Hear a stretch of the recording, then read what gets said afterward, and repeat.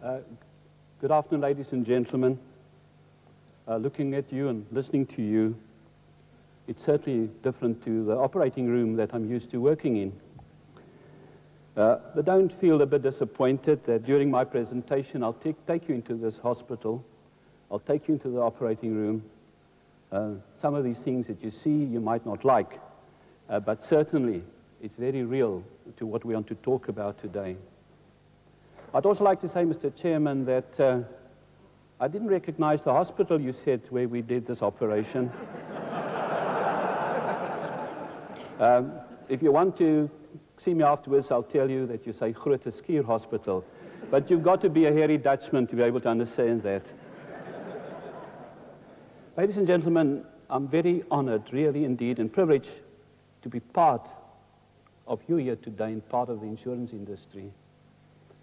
I believe very greatly and very sincerely about a great tomorrow, and my profession is striving to bring that to the health of peoples and nations.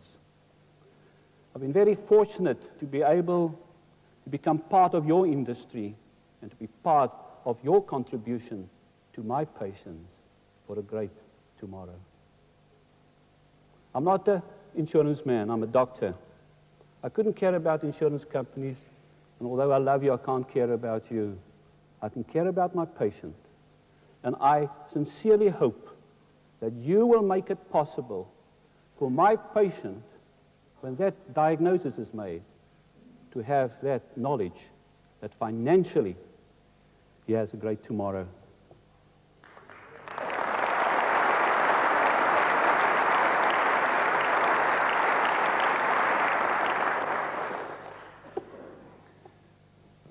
I believe that insurance is an honest attempt to provide financial security, independence, when you need it most. And you really need it most when your health starts failing, when the diagnosis of an illness is made. Think around your clients and your relatives, because that opportunity to generate that financial security, independence you need, is threatened by this illness. Now, where does the doctor come into this? I want to go back to the year 1900 and relate to you the causes of death. It was mostly infective, caused by viruses and bacteria. The life expectancy for a male was 50, and for a woman was 54. If I was born in that period, I would have been dead already. You wouldn't need to listen to me, Dave. That would have been like.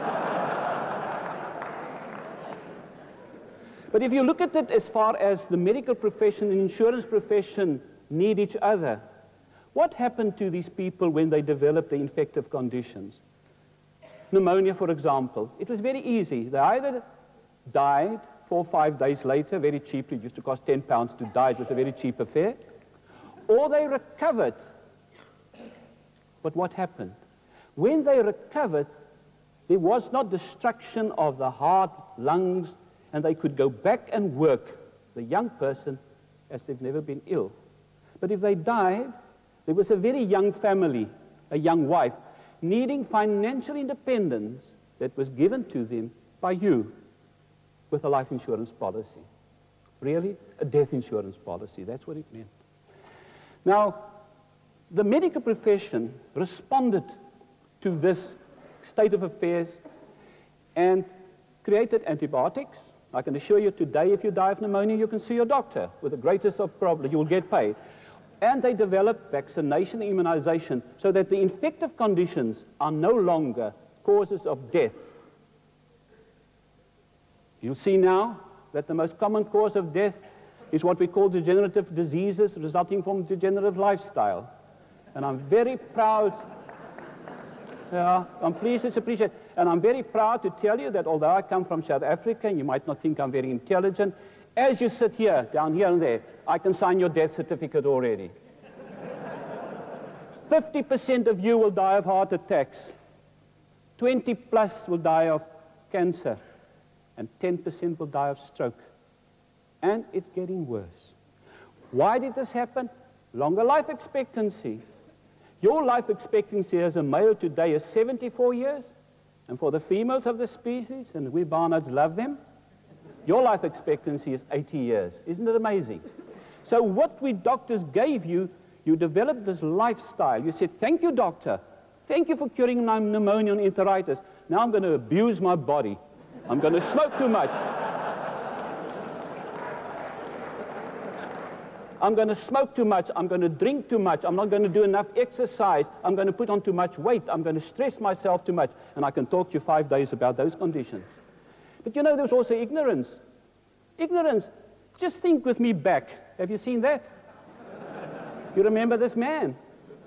He sends his friends for a Merry Christmas Chesterfield cigarettes.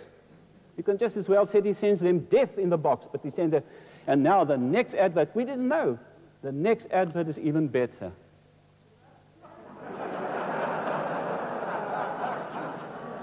More doctors smoke Camels than any other cigarette. Can you just imagine me advertising that today? I will be shot before dawn. Now, what happened because of this degenerative lifestyle is that we developed 2 types of conditions, the one called atherosclerosis and the one called cancer. Who has atherosclerosis? As you sit here, let me tell you again. If you just born you free, at the age of 5, 15% of you have atherosclerosis. At the age of 15, 40%. And those of you over 40, congratulations, you all have atherosclerosis. All of you. Now, what is atherosclerosis? It's a deposit in the arteries of fat. It looks like the English breakfast fixing it up. That's right. And if you want to look at the next slide, you will see that the arteries of the body, those are the arteries, bring the blood supply. It gets blocked with atherosclerosis. And there you can see the English breakfast, the yolk of egg, the butter, and all these things sitting there, causing a blockage of the artery, not enough blood to that muscle, and a heart attack, death, and all these unbelievable things that give me a little bit of income. I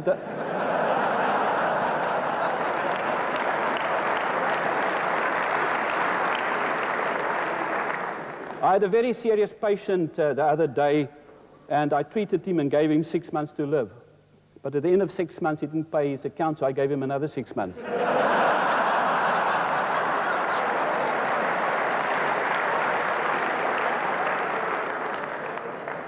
Now, God in his wisdom, unfortunately, blocked the most important arteries of the bodies.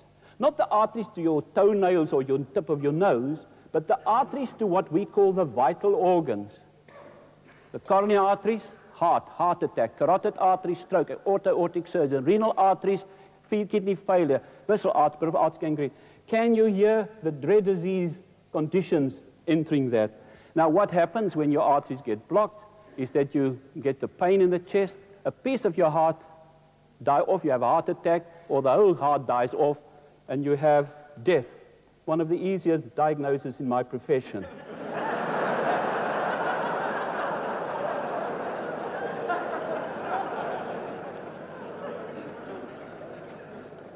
There are more than 150,000 heart attacks in your country every year. That's not true. Don't feel relieved. It's more than 300,000. That was a slide approximately 8 years ago. It's a galloping form of death due to modern lifestyle diseases. That's the brain. That's a stroke. The brain is the very sensitive part of the body. And as you know, and it's very topical today, if the brain don't get enough blood for 3 minutes, you've got permanent brain damage. And the only occupation that's still suitable is that of a politician.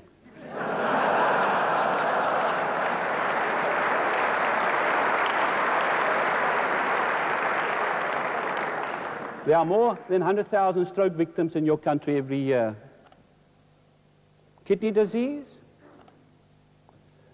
10,000 total, 500 new cases. That's a beautiful slide of